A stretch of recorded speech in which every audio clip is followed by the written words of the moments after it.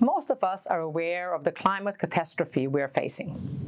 And most of us are aware of the UN Sustainable Development Goals, which guide collective efforts to prevent such a catastrophe.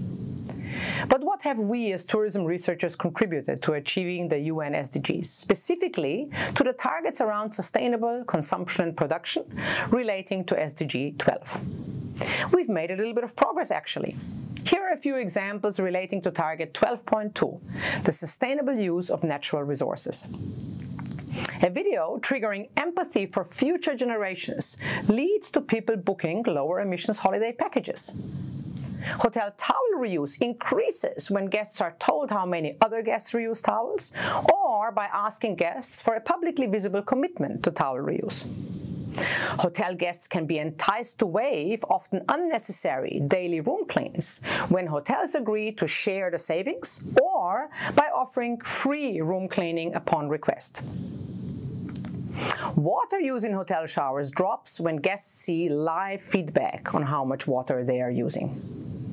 And here are a few examples relating to target 12.3, halving food waste. Food waste drops when hotel guests use smaller plates at buffets. Also effective are table signs inviting guests to go back to the buffet multiple times rather than overfilling their plates. And for families, a simple stamp collection game works well. Target 12.5, substantially reducing waste generation, has attracted little attention among tourism researchers.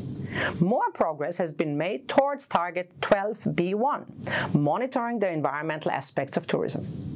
Manual monitoring is labor-intensive and error-prone. Automatic systems are becoming more available now.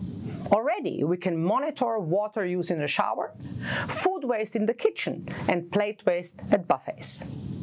So, how can tourism researchers contribute into the future? We need to develop many more practical measures that trigger pro-environmental tourist behaviors. We need to develop automatic and objective environmental performance monitoring systems. And we need to do all of this as a matter of urgency.